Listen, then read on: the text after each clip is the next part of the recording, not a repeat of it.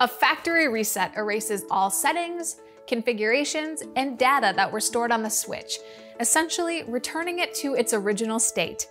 If you're ready for this fresh start, you have some options. The physical reset button or the web user interface are most often used for this task.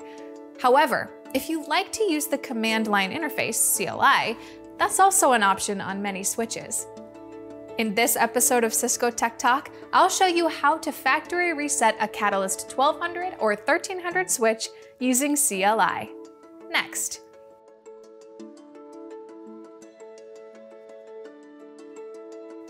Once you connect to your switch through the CLI and log in, you can check the current running configuration with the command show run.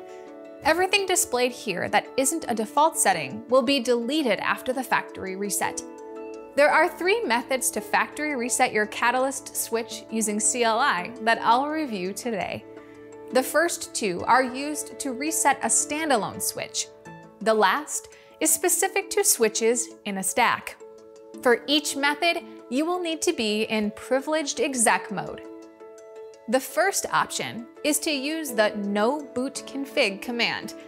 This command uninstalls the startup configuration file. The uninstalled file is then deleted.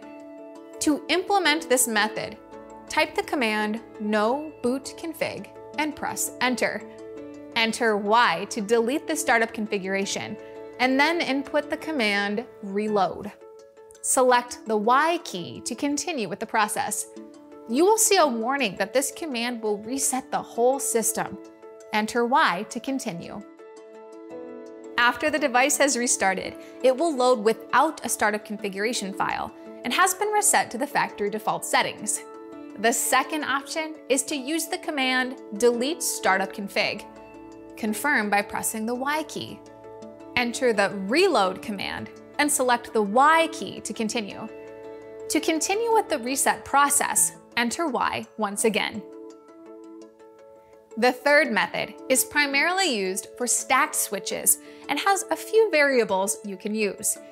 If you wanted to only reset one switch in a stack, you could specify it in the command.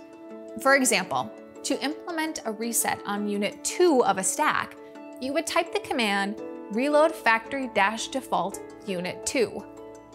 A warning will state that this command will reset unit 2 and that it will no longer be a member of the stack. Select the Y key to continue. After reboot, the unit will be reset to factory default settings and will no longer be part of the stack. If you want to reset all the switches in the stack, enter the command reload factory-default. Press the Y key to continue. After the process has been completed, the switches will reboot as factory reset standalone devices. There you have it. You can now use the CLI commands to factory reset a standalone switch, one switch in a stack, or an entire stack of switches. Thanks for watching. I'll see you next time.